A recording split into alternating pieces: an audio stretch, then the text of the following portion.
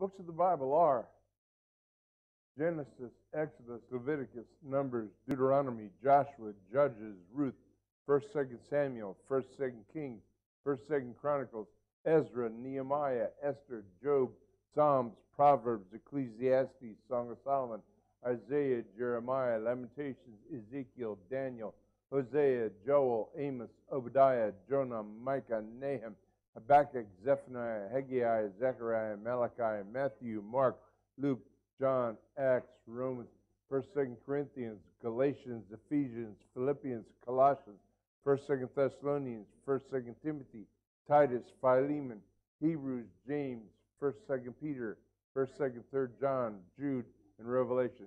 Remember, we do this so that you'll say it. When you say it, it goes out of your mouth and into your ear, and somehow it works into your brain, and you memorize it that way. So it really works. So just saying it. So if you have to turn to the front of the Bible and read it, that's fine. Just do it over and over again. You'll have it. And you know those tabs in the Bibles, I found out after a while that those tabs just slow you down. If you know your Bible, the tabs will slow you down because you're trying to work with them, and when you just turn straight to the book, it works a lot better. Oh, I forgot. I need to have these copied. Okay, let's see.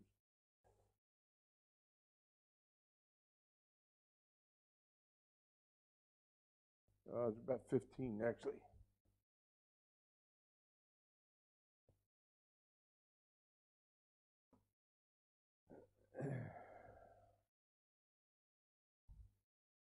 We got all turned around here. We're putting chairs back down after cleaning the carpet and stuff, so I forgot to have that copied off.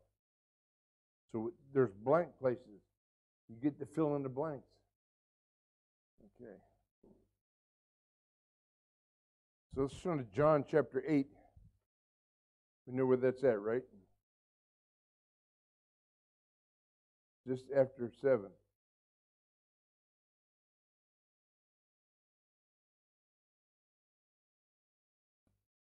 John chapter 8. I'm going to read it out loud here.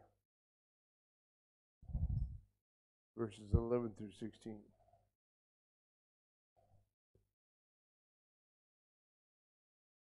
And God's word says, "And yet, if I judge, my judgment is true, for I am not alone, but I and the Father that sent me." Excuse me, that was 16. That was good. It's the last one. Well, we don't need to read that one then.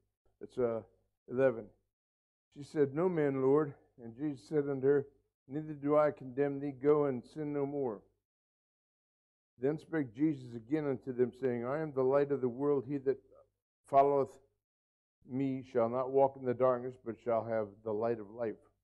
The Pharisees therefore said unto him, "Thou bearest record of thyself. Thy record is not true." Jesus answered and said unto them, "Though I bear record of myself, yet my record is true, for I know whence I came and whither I go. But ye cannot tell whence I come and whither I go. Ye judge after the flesh. I judge no man. And yet if I judge, my judgment is true, for I am not alone, but I and the Father that sent me."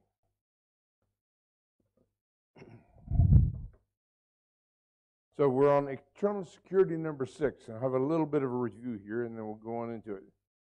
Since it's so important, we need to do this review on what we've covered.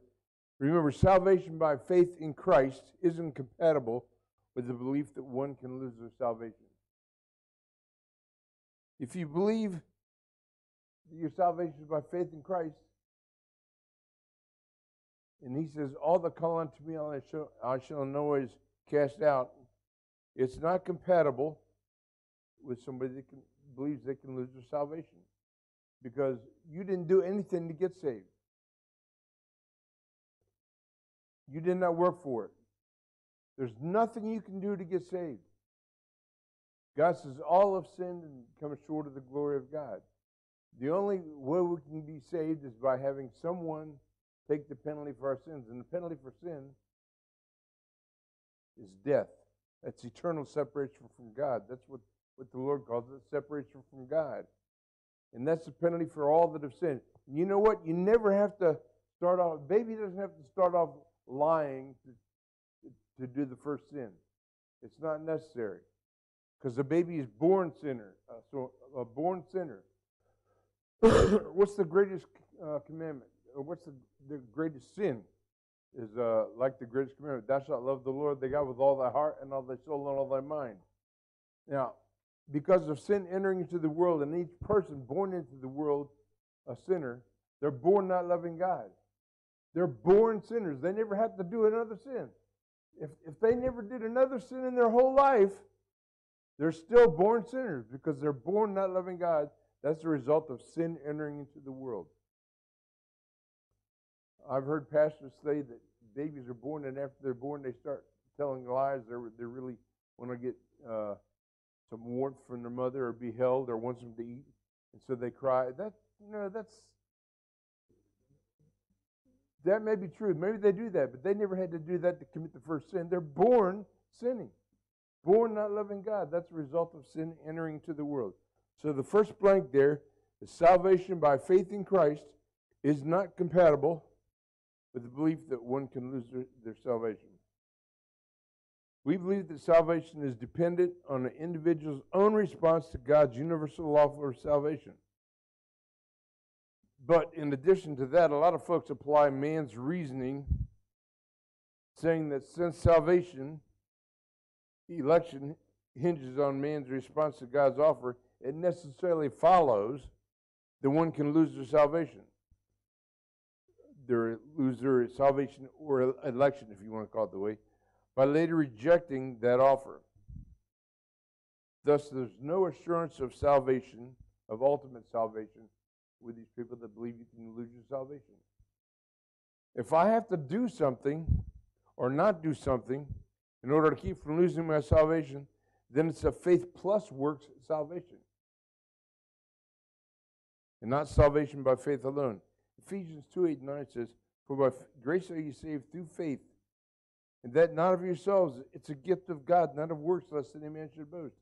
So that's not compatible with believing you can lose your salvation. If you yourself has any part in maintaining your salvation, then it's going to be extremely difficult to live with much assurance. You're going to be hoping a lot, but you won't have that assurance. 1 John 5:13 says, "These things have written unto you that believe in the name of God, that you might know that you have eternal life," or that believe in the name of the Son of God, that you might know that you have eternal life. So we learned that the best way to know you're saved is to be sure of your salvation. Be sure you've turned to Christ. You've trusted in Christ for salvation. We learned that you're adopted into the family of God when you trust in Christ. Remember that you are a wanted person. You are a wanted person. God chose to adopt you before the foundation of the world for only one reason: because He wanted you. I've heard of unwanted pregnancies that result in unwanted children, but I've never heard of an unwanted adoption. God wanted you into His family. He went to great lengths to get you into His family. He became a man, took on the form of a man, went through all that a man had to go through, or a baby has to go through, 9 months in his mother's womb, and then go through the birthing process, then go through childhood, and go through the whole. If I was God, I would not choose to do it that way. I'd come down here a full-blown man. No way. I would not go through that childhood stuff.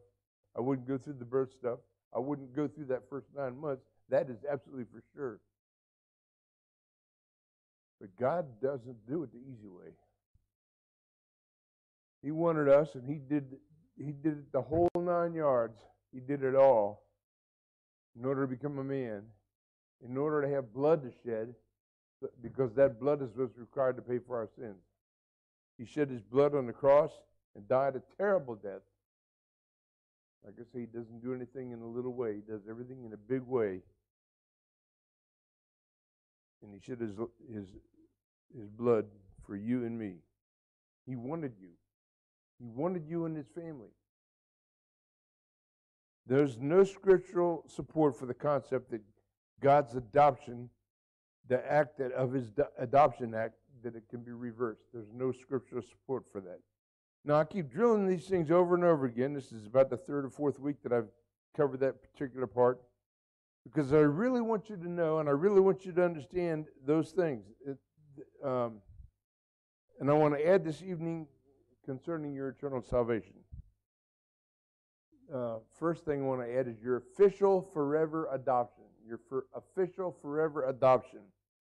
Religious leaders in the first century, the days of the early church, I'm not talking about Christians. I'm talking about the Jews, the Jewish leaders, the Sadducees, the Pharisees, and the priests, in the early religious leaders in the first century. They believed that one was righteous by keeping the Mosaic law. They didn't accept Christ. They didn't understand or even comprehend the age of grace. According to the religious crowd, the prodigal son was hopelessly, ceremoniously unclean. But we don't see that in the parable. We don't see how the son lost his place in the family. But the religious crowd, the Jews in that day, believed that you're cast out. You're no longer eligible to be a son. You're no longer eligible. But in the story of the prodigal son, there's not even the slightest hint of rejection by the father. We don't see the father demanding permission to enter into the family. The son was just a wandering and wayward son who was immediately accepted back into full fellowship with the family when he repented and came back. We don't see any good works maintaining the relationship between the father and the son in the parable. Remember, that's a picture of salvation through our Heavenly Father, God. The Father didn't kick the Son out of the family. Our Heavenly Father doesn't kick us out of His family when we do something wrong. He might have to punish us, but He doesn't kick us out. What kind of a loving Father would that be? You kick your child out of the family when they did something wrong. No, that's not a picture of God. That's not a picture of the way the Lord does things. Okay, now there's some yellow or some blank spaces there, right? Was hopelessly, ceremonially unclean. Did you get that one? The parable how the son lost his place in the family. You got that one? Our Heavenly Father doesn't kick us out of His family either. What kind of a loving Father would that be? I think that's caught us up on all the blanks, right? Now what I want to tell you is your eternal salvation is signed, sealed, and delivered. Blank spots. Signed, sealed, and delivered. The moment you received Jesus Christ, you were signed, sealed, and delivered. There was a little while from when Jesus Christ arose and people were saved. There was a small period of time there till they were sealed. In fact, they were told to stay there in Jerusalem until the Holy Spirit came down. They weren't to go out. They had to stay there in order to have the power of the Holy Spirit upon them, in order to be sealed. They had to be sealed. They had to have that protection. The moment you received Christ, you were signed, sealed, and delivered. Sometimes I have to take some medicine for drainage. I have a lot of sinus problems, and it goes down the back of my throat.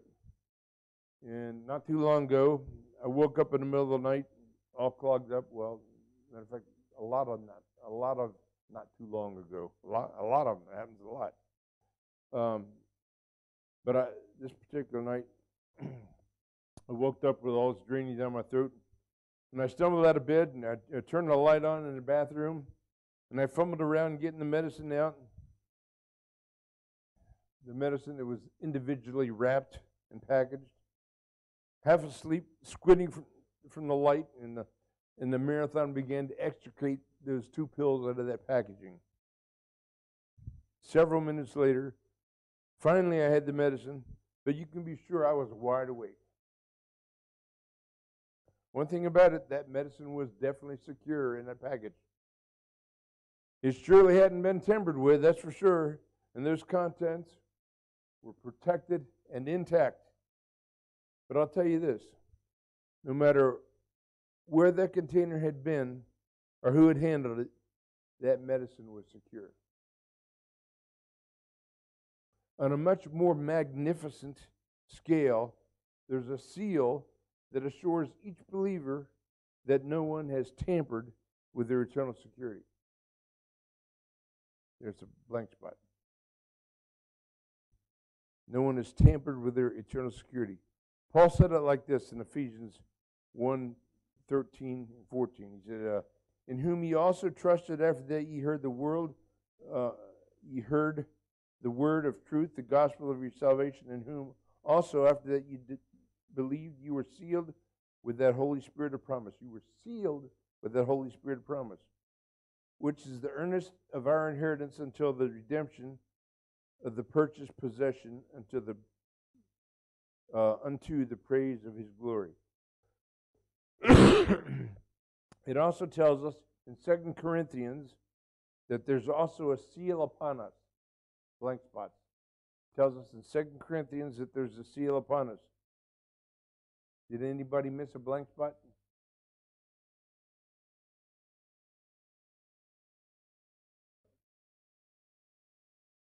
The first four?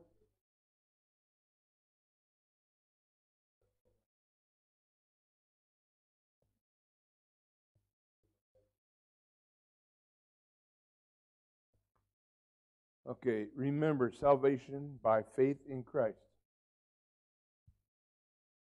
Okay, continue on here. So it also tells us in 2 Corinthians that there's also a seal upon us. Did I read that verse already? No, I did? Okay.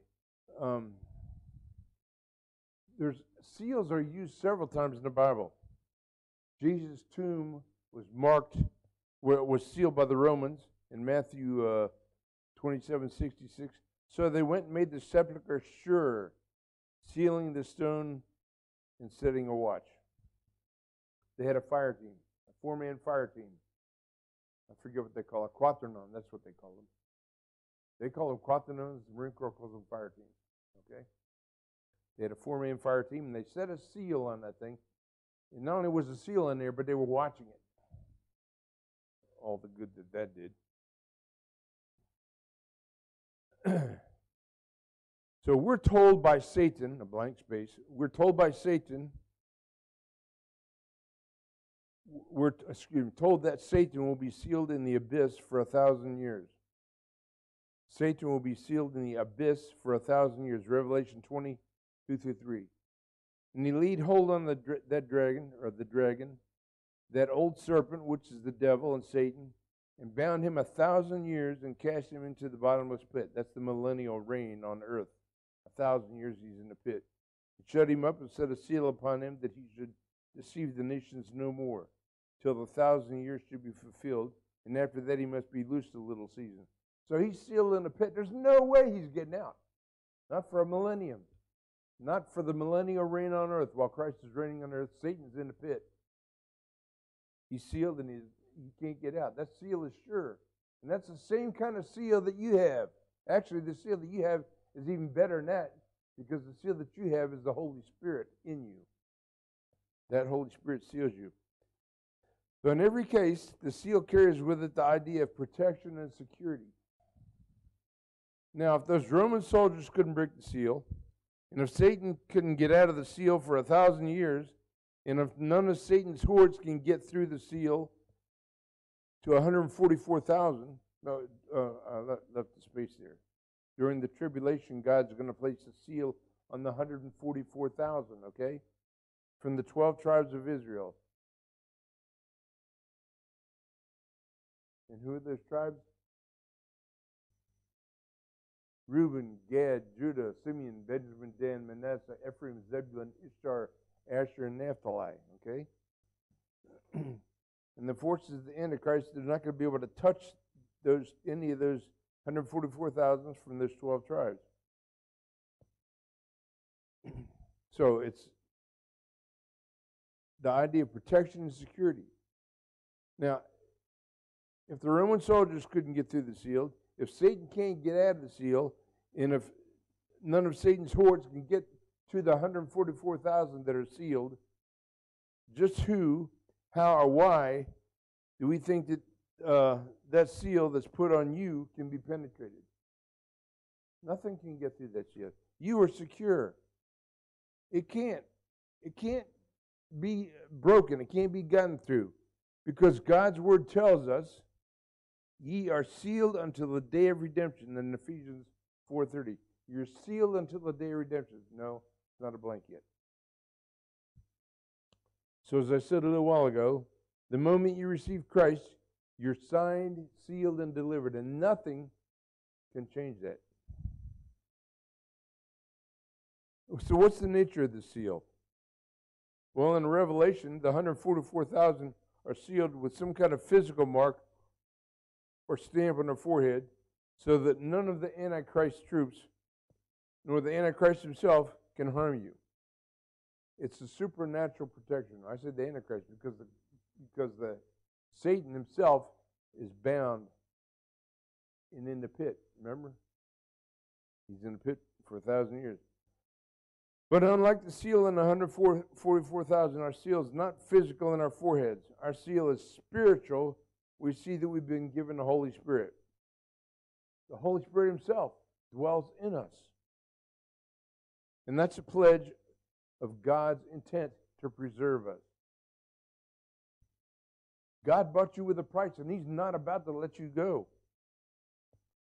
Corinthians 1, 21 and 22 says, now he which establisheth us with you in Christ, and hath anointed us, is God. Wow. Who hath also sealed us and given us the earnest of the Spirit in our hearts. If God did it, you can count on it.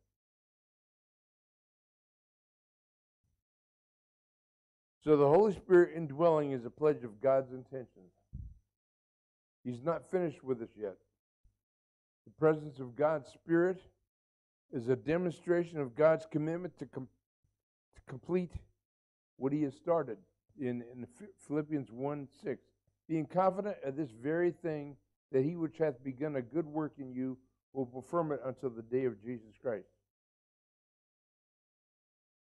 If salvation isn't really permanent, then God's just playing games.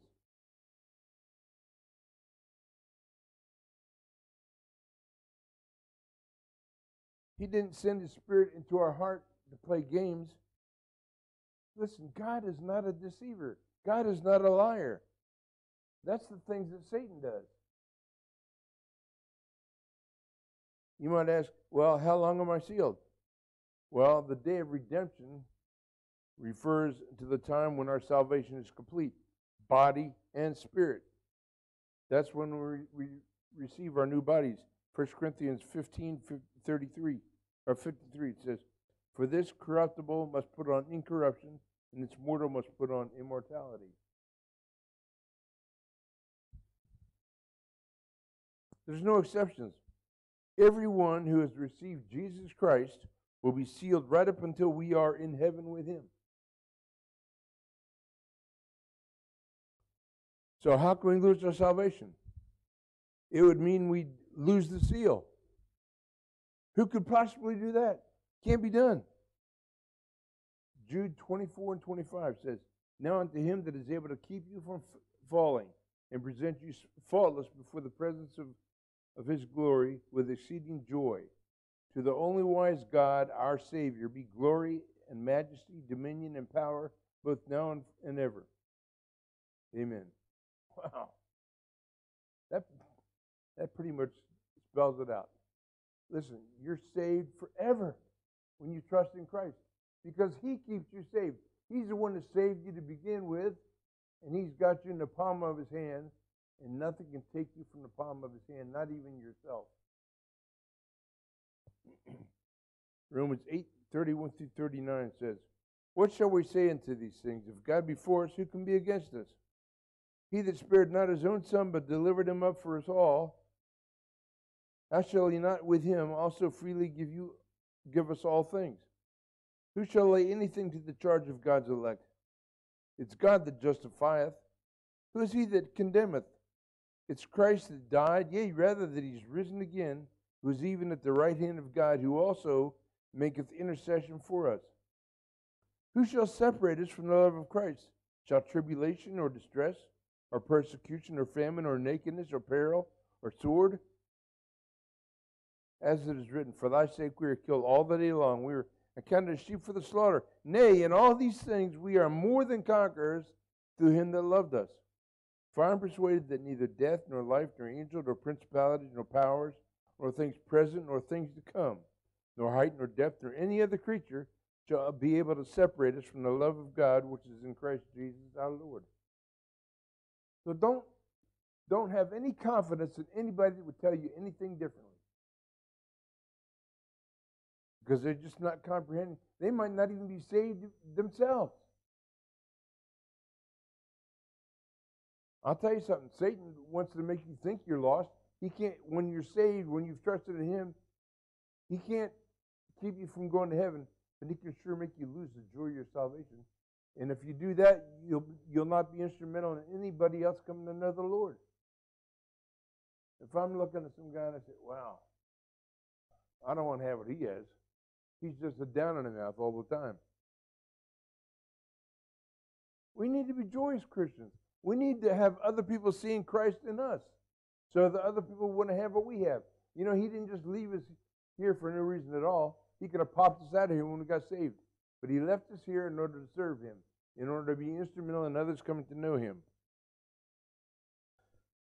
For those that say salvation is not forever, then that's contrary to the very words of God, of our Lord Jesus Christ, who tells us that all who trust in him, he gives eternal life. He tells us that, eternal life. Eternal life doesn't start in the future. Eternal life starts the instant you trust in Christ.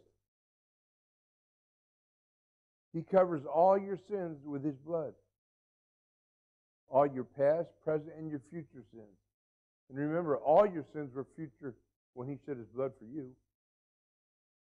And as I explained the other day, Abraham believed 2,000 years before he shed his blood. He didn't know how, why, or when.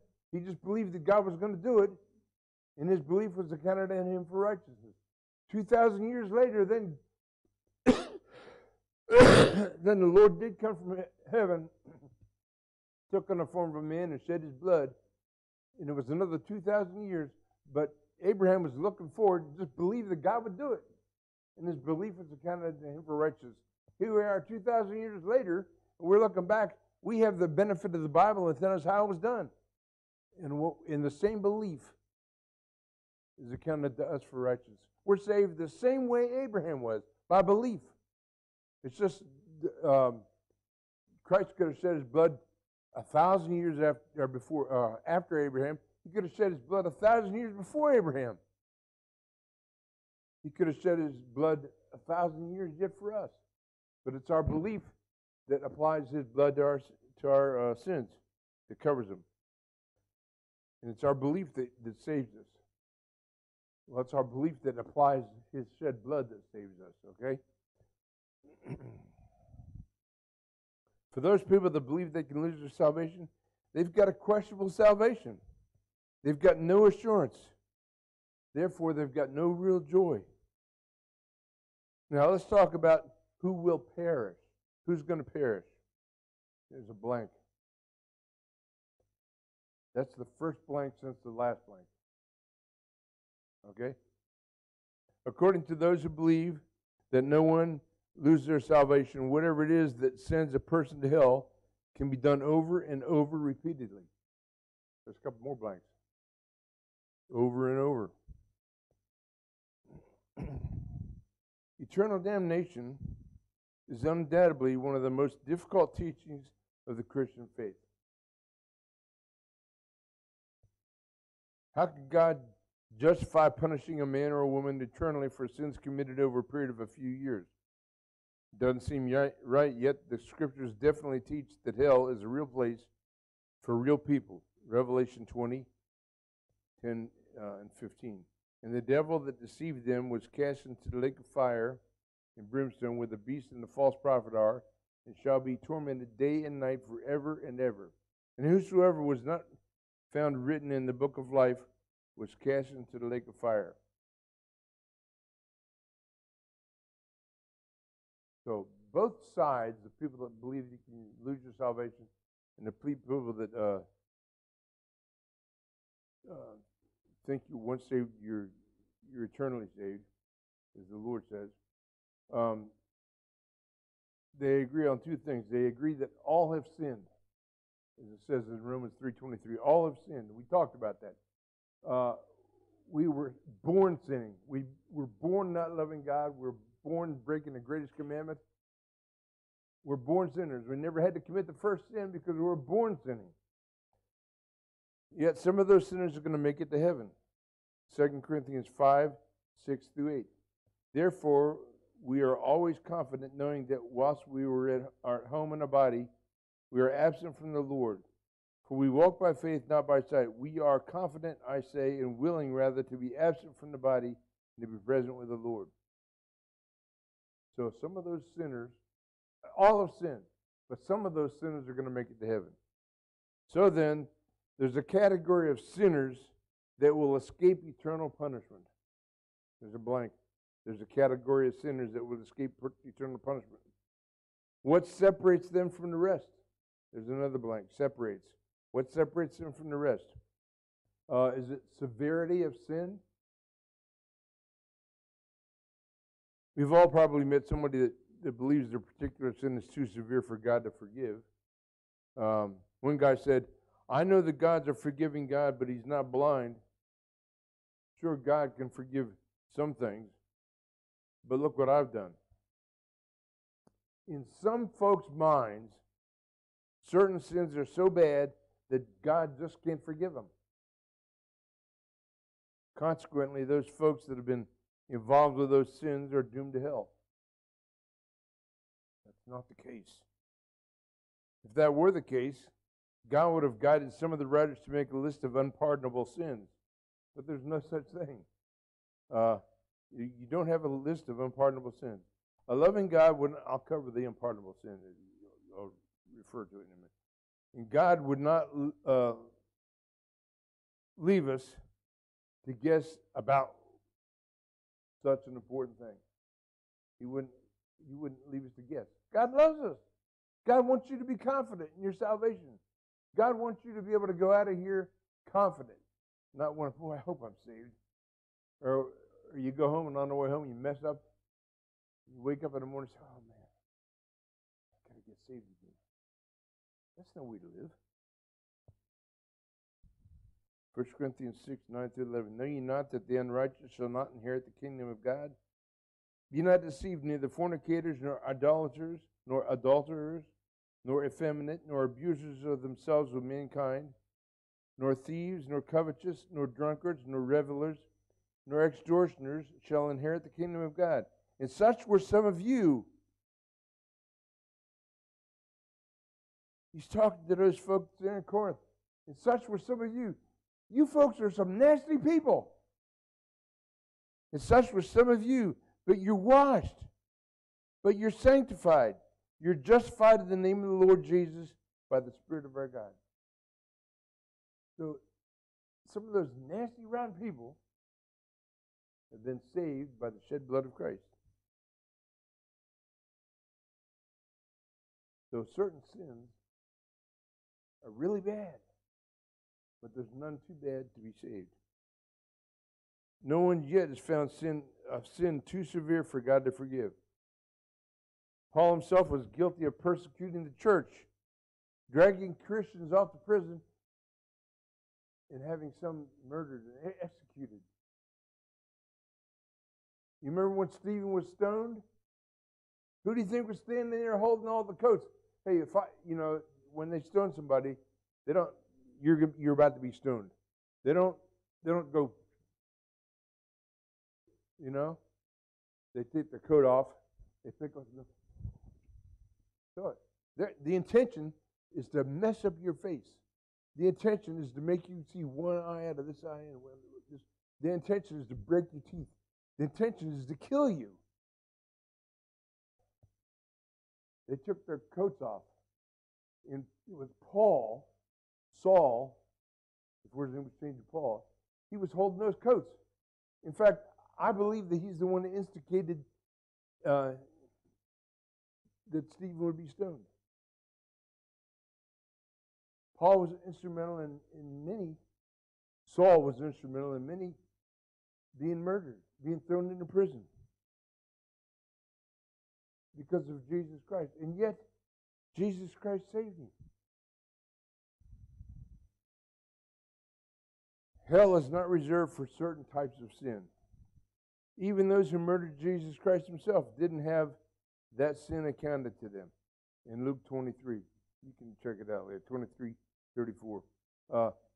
Killing the Son of God wasn't even severe enough to put those men outside of the boundaries of forgiveness. So, how about repetition of sin? But how about the guy who keeps repeating the same sin over and over again? Do you think that even God grows weary and that eventually his patience runs out? Even if he repents of each offense, it soon enough becomes apparent that his repentance is insincere. Luke 17:3-4. Take heed to yourselves. If thy brother trespass against thee, rebuke him. And if he repent, forgive him. And if he trespass against thee 7 times in a day, and 7 times in a day, then turn again to thee and saying, I repent, thou shalt forgive him. Jesus' point here is to continually forgive others, no matter how often they offend us, or how insincere their apology may seem to be. And as Moses lifted up the serpent in the wilderness, even so must the Son of Man be lifted up, that whosoever believeth on him should not perish, but have everlasting life.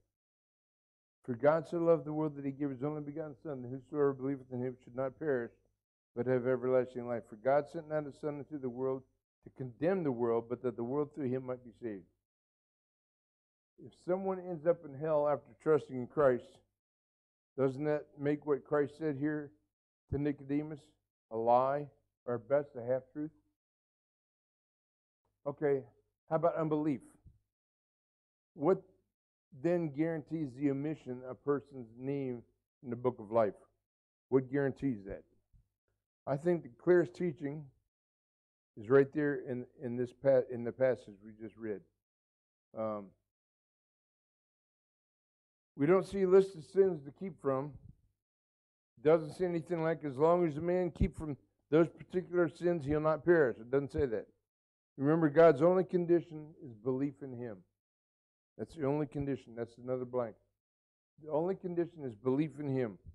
John 3:18, he that believeth on him is not condemned, but he that believeth not is condemned already, because he hath not believed on the name of the only begotten Son of God. So according to God's own word, what a man must do to keep from spending an eternity in hell, all Jesus requires is the individual believe in him, according to God's own word. Now, 2 other questions here. What's the condemning judgment that Christ is talking about? Hint, it's not the judgment seat of Christ, nor is it the great white throne judgment. The judgment referring to is the judgment that's referring to is the judgment of the lost after the earth is ended. Some will not be judged. Some have already been judged. Others are being judged. So what is it? John 3:19 says, and this is the condemnation, that light is come into the world, and men love darkness rather than light, because their deeds were evil.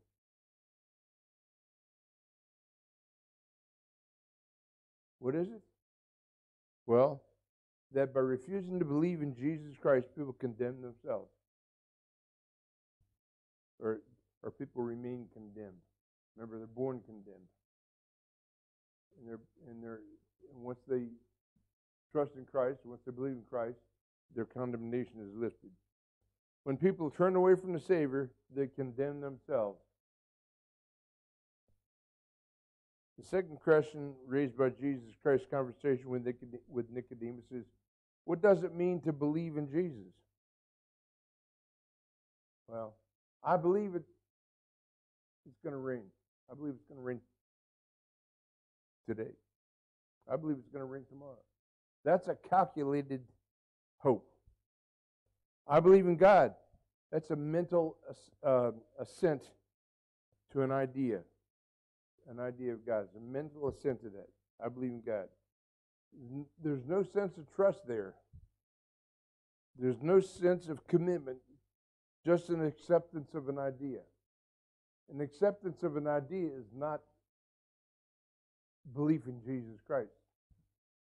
I mean, the fallen angels, the demons, they believed in Jesus Christ. They believed that he was alive. They know who he was.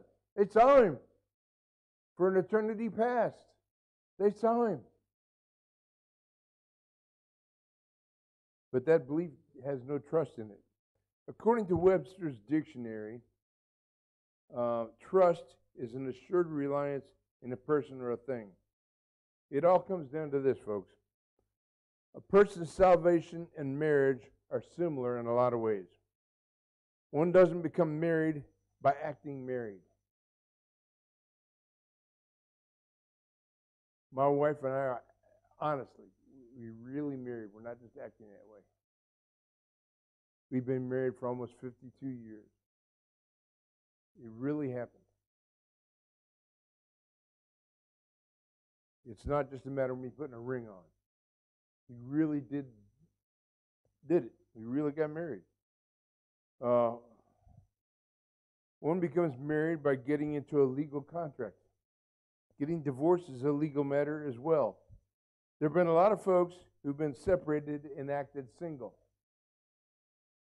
They might have taken the ring off. They have no evidence of being married. But they're still just as married as the day that they said their vows. In like manner, some people don't act like Christians, but that has not changed their legal sonship status, nor their eternal destiny. It's a legal thing. When you trust in Christ, it's fulfilled. The act is done. It's eternal. It doesn't change. There's people that act like they've trusted in Christ, yet they haven't. The act is not complete. The shed blood has not been applied to their sins. Their name is not written in heaven. But the folks that have done those things, they are eternally saved forever. There's nothing that can change it. And that's what I want to bring to you tonight. Listen, I want you to go out of here and I want you to be confident in your eternal salvation. I don't want you to go out in a day or a week or something happens and say, man, I hope I didn't lose my salvation. You need to know, you need to have confidence in your salvation, because your salvation is not of you. Your salvation is of Jesus Christ. You turn to him and call unto him to save you, and he saves you eternally. It doesn't change. Let's pray. Dear Lord, Heavenly Father, I'm pretty confident in my own heart right now that the folks in here have already trusted in you. Maybe there's somebody that hasn't trusted in you. They need to do it. They need to do it right now if they've never trusted in you. But Lord, the thing is, there's a lot of things that happen from day to day, and Satan is always pinging on us to make us think we've lost our salvation. And Lord, my intention is, while I'm here, is to bring this confidence in salvation, so that people will understand that they have eternal security. I want them going out of here happy. I want them going out of here spending day after day in the joy of their salvation. Bless them, Lord, and give them this confidence and help them out. And I pray that your perfect will be done. In Jesus' name we ask it. Amen. Let us stand just for a moment, and our pianist is going to play through a hymn of invitation. And if she's playing, if God's been dealing in your heart, maybe you need to come up here and talk to me. Maybe you need to come down here and kneel at the altar. Maybe you need to take care of something that doesn't even have to do with salvation. Maybe you need to join the church. Maybe you need to be scripturally baptized. Whatever it is that God's doing in your heart, avail yourself of the opportunity at this time and get it taken care of.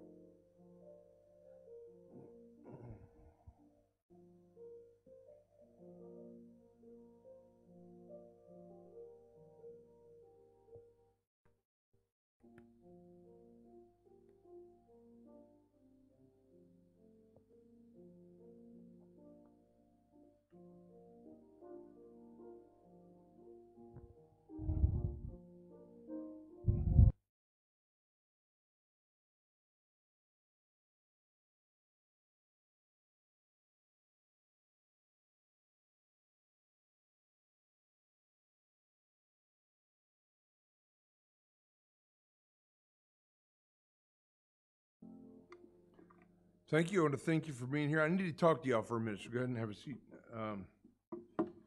Tomorrow's going to be an interesting day. We have a lot of folks coming here, I believe. People that I'm not real sure that I've ever seen before. I understand that there's folks that come to church for Thanksgiving, for the Thanksgiving meal, who only come here once a year for the meal. And I understand that there's folks that come here with Tupperware to take away food. The only time you see them is that. So you know what I'm going to do? I'm going to get the gospel to them. If they're going to come here and they're going to partake of the food, they're going to get the gospel. And I'm going to do a short, powerful message. I think I'm going to do it of Acts chapter 8, the Ethiopian eunuch probably, but that's not for solid sure. But regardless, I'm going to hit folks square between the eyes with the gospel for a short period of time. And I was thinking about having a popcorn preaching. Do you know what that is? Anybody know what popcorn preaching is? You get folks that come up and they get 5 minutes to bring a message. They can have 1 point, 2 points, 3 points, ever how much they can do in 5 minutes. At the end of 5 minutes, it's cut off. In fact, we did this a lot in Italy. I had a bunch of preacher boys in there. A bunch of guys. They were a lot of them were from Ghana and Nigeria and places like that. And they're refugees. But they come up here and they'd start preaching and they get fired up, or they forget what they were doing and they just go on and on. But I had a guy with a cell phone and he had a timer on it. And it would start barking real loud. And so I'd say, you got 5 minutes, go. And he would hit that timer. And in 5 minutes, if they'd only got 1 point and part of 1 point and the dog starts going, roof, roof, roof, they're done. But what it does is it teaches people to be concise and get their points together real fast. Popcorn preaching. I'd usually try to get 3 or 4 guys, give them 5 minutes. So it's done real fast. I was going to do that tomorrow, but I'm not going to do that tomorrow because I want to do a concise message of salvation. I want to make sure that these folks that come in get the gospel. So the way I think that we're going to do it is we're going to eat. We're going to have the desserts covered up or set in the kitchen. They're not going to be brought out. So you can eat, and then I'm going to get up and preach the gospel, and then we'll bring the desserts out, and people can have the desserts.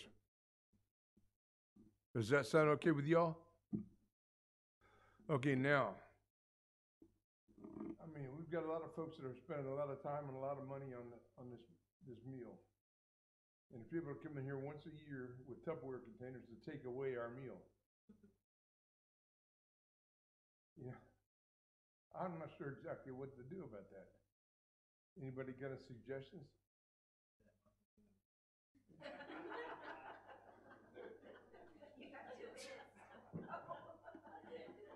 No. I don't know how that would work. But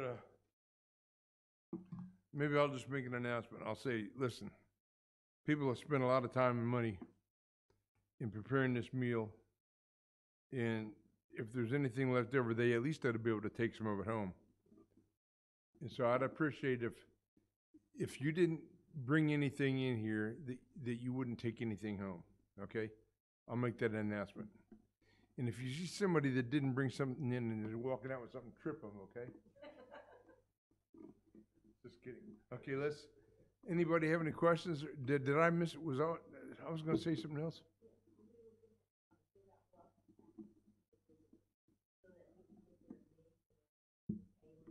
Do we have these welcome packets made up? We've already got them made up because we got the new tracks, the Japanese tracks. Okay. Okay, do we need to do anything else upstairs or anything before we leave? So we can turn the lights off and Dee Dee Mal, right?